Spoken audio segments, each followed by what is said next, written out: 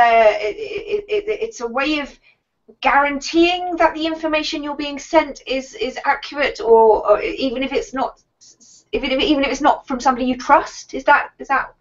Yeah, but it's more than that, because it also guarantees that you can look sometimes at what happened before you were sent. The provenance of that data is something that you can read, and you can also add if you hold that certain data at some point.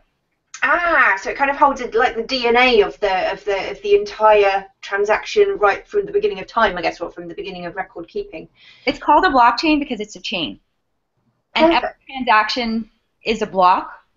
And that block has a reference to the previous block, so that way you can actually see what happened from the beginning of that chain's time until the current state of affairs. Okay, great. John, let's move on to you. What would be your sort of like the way you describe it to the people that you interact with on a daily basis? There's public keys and private keys, and once you get 5 or more of these distributed ledgers, the chances of fraud are virtually zero, because everybody looks at the transactions and can respond to it. So it's like having a small group of your friends that share a set of information, and only the people who are buying or selling can change that.